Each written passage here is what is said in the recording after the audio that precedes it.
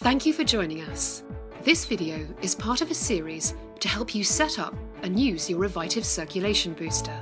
This video is your step-by-step quick start guide to your new Revitive Medic Circulation Booster. In the box, you will find the Revitive Device, the user manual, a power adapter, remote control with 2 AAA batteries, and 1 set of Electrode Body Pads and body pad cord.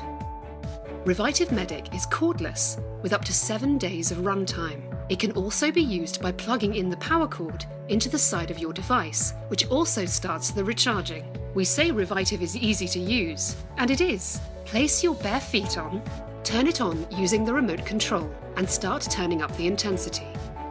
The timer will start counting down from 30 minutes, and the intensity goes from level 1 all the way up to 99. Keep turning up the intensity until you feel strong leg muscle stimulation and the device starts rocking. Just to be clear, it's not the user who makes the device rock. It occurs when you have achieved good leg muscle stimulation.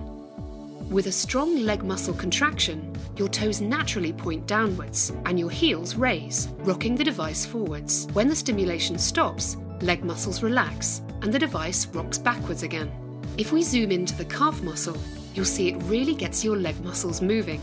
As the electrical impulses from the foot pads stimulate the nerve endings in your feet, it gets the leg muscles in the arch of your feet and your calf muscles pumping, increasing fresh, oxygen-rich blood in your legs and feet, improving leg muscle strength and endurance, and importantly, relieving your aches and pains. The fact is, if you use Revitive at least once a day for 6 to 8 weeks, we promise you'll experience significant relief from your aches and pains, and be back doing more of the things you love. As you can see, getting started with Revitive is effortless. For more help on this and other topics, please visit revitive.com/learn.